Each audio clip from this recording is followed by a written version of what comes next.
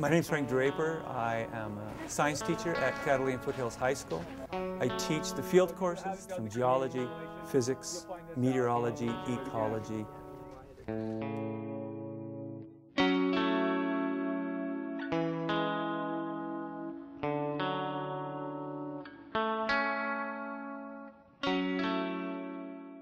In our district, we have identified 12 21st century skills we want teachers to put into their classrooms. My students are always working collaboratively.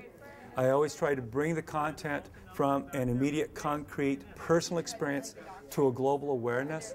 I have them constantly collect data, analyze data, do some scientific inquiry. I have their names on a list, and I'm checking off when I see that they're utilizing that 21st century skill. So I say, yep, the data analysis piece was there, and I check it right up. Yep, I got the data collection piece. I've got the hypothesis piece.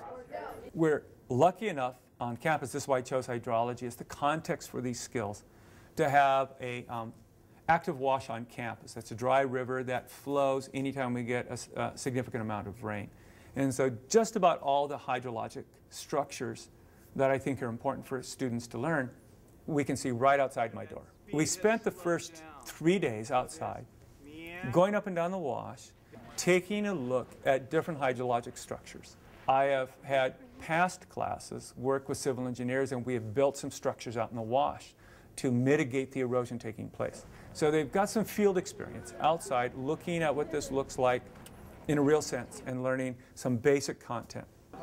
We then come in and through a computer simulation, looking at conflicts with using water in a social context in the Grand Canyon, as well as a stream table where they get to experiment with streams in a way that they couldn't do out in a real river. It's just too big, and you really couldn't experiment the way that I have them do in here.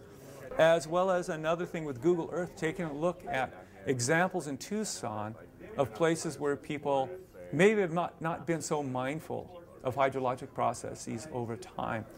And so I'm using hydrology for many purposes to some of the geology content I have to teach that the state requires, as well as ways for kids to think about systems thinking, working in collaborative groups, and to take a look at natural processes. And these are different things that we've been working on. We do a lot of group work in here, and it sort of builds just like trusting bond with your classmates that you don't usually get, say, in like a math class or something like that.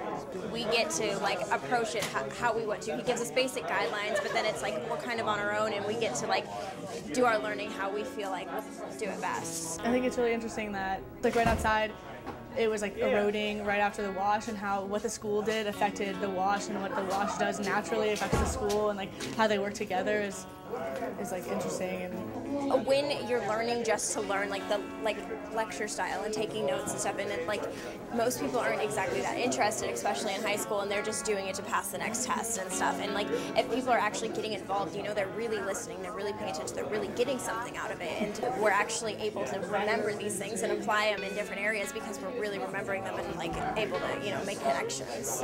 When my students do real work, authentic kinds of tasks, where they're doing something that's real for the school or for the community, they now understand why this is important to learn this stuff, how valuable it is to their own life, to the broader community. The same activity where my students repair the dams, they learn how to repair trails. We then go repair trails for the National Forest Service because they now have an expertise, which they have now, I feel, an obligation to the community to share that expertise.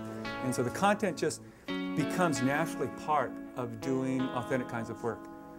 One of the things I really feel is that when you have students do meaningless work, you're pretty much saying you're not real important.